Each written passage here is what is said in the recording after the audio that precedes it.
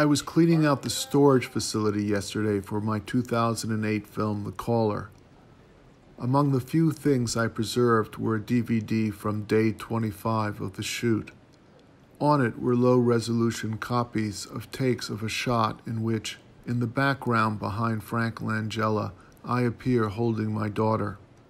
The shot had to be cut while a scene with my son made it into the film. That the scene with my daughter and I was cut is something of which she occasionally reminds me.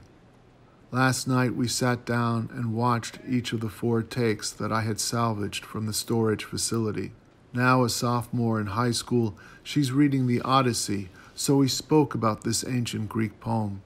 She found it funny when I became tearful when at the Palace of Alcinous, Odysseus begins to cry, hearing a story about himself sung by Demodocus, a blind poet.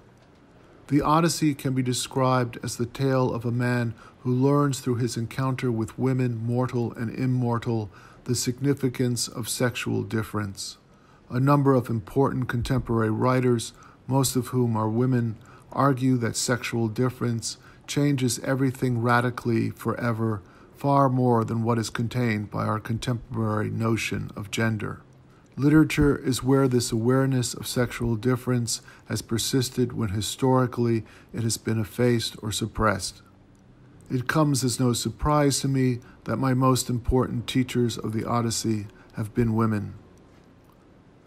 Today, when my daughter texted me that she had caught the bus, I texted her back to have a great Odyssey, and again I became tearful.